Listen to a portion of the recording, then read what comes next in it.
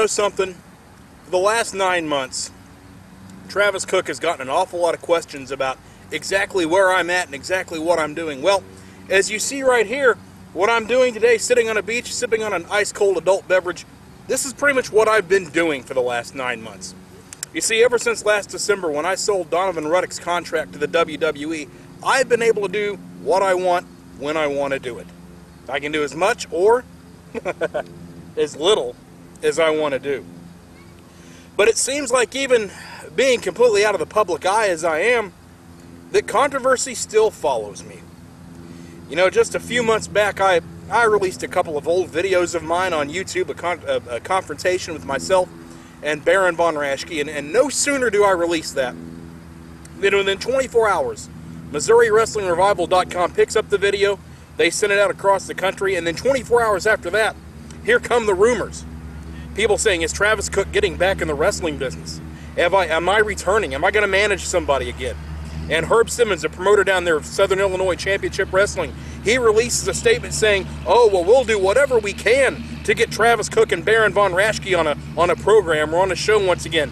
We'll pony up the money to do it. Come on, Herb. You know, it's amusing to me to see the reaction that all of this got in a very short period of time. In a way, I think I understand how Sarah Palin feels right now. I mean, Sarah Palin can't go down to the grocery store and get a loaf of bread without everybody on the planet thinking she's running for the presidency, no matter what she says. Well, here I come. I make one public appearance in 9 months, one public appearance, and everybody thinks that suddenly I'm returning to the wrestling business. Let me set the record straight. Why would I leave this? Why would I leave a comfortable lifestyle, all the money I need, the chance to do whatever I want, whenever I want to do it, travel the world? You see right now I'm in Massachusetts at a beautiful lake, nice regatta going on in the background. I've been doing a little bit of sailing myself. I don't have to come back to the Midwest if I don't want to. And here in just a couple of months out in the Midwest, it's going to be cold and rainy and snowy and icy, and it's going to be miserable, and you're expecting me to come back to that? Are you nuts? No. You see, I'll let you guys pontificate about what would happen if I did show up, but rest assured, I've got no reason to leave here. Now, I know Herb Simmons, let's just cut to the chase. Herb Simmons really wants me to come back, and he's trying to set this thing up with me and Baron Von Raschke and whoever else. And he made that statement that he's willing to pony up the money to do it. And I know when you said that you meant that you would be willing to pay for Baron Von Raschke to come in here. And make no mistake about it.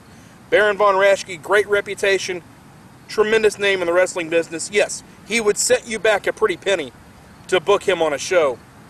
But Herb, what I don't think you understand is that in this point in time, with where I'm at in life, frankly, it might cost you a little bit more to bring Travis Cook in than it would cost you to bring Baron Von Raschke in. Now, there is one more thing that people ask me about, and that's Dave Vaughn. A lot of people remember the last time that I saw Dave Vaughn, he sent me out in a stretcher, he put me in the hospital. I haven't forgotten it. But make no mistake, just because I've got a problem with Dave Vaughn, just because at some point down the line, Dave Vaughn is going to pay for what he did to me, don't think that means that I am returning to the wrestling business. You see, Dave, I have friends in the wrestling business. You know that. I'm very well connected. And it won't be very hard for me to slip $1,000 or $2,000 or maybe $5,000 to somebody to put you in the hospital. Now, it might not be at a wrestling arena. It might be in a parking lot somewhere. It might be at a Starbucks somewhere. It might be at one of those Lady Gaga concerts that you like to go to. You don't know where, you don't know when, and you don't know how. But rest assured, at some point, you will end up in a hospital just like you put me in a hospital. But that doesn't mean that I'm necessarily going to be there to make sure it happens. Why on earth would I leave this? I'm a man of leisure now.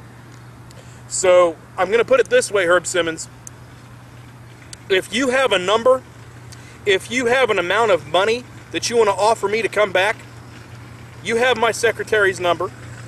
Feel free to leave that number with her, but just be aware.